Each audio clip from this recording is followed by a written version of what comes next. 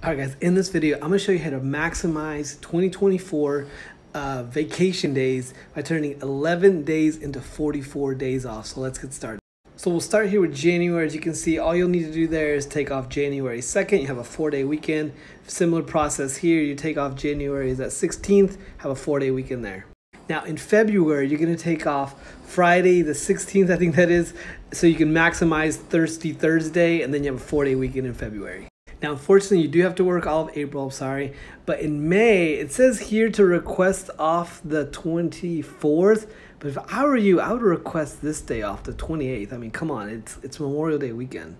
Now for June, you're gonna take 2 days off. That's the 20th and the 21st. But there you get a 5-day weekend. Then in July, you take off January 5th. That's a no-brainer. I mean, easy peasy, lemon squeezy. Then in September, you're gonna take the day after Labor Day off because you deserve it.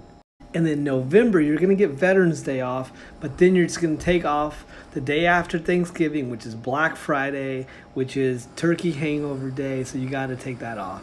Then for Christmas, just 2 days after Christmas, I mean, why not? I mean, come on, you have to. It's for Jesus. So now that you know how to maximize your vacation days off, when you come into Cancun, when you come into Tulum, let me know in the comments.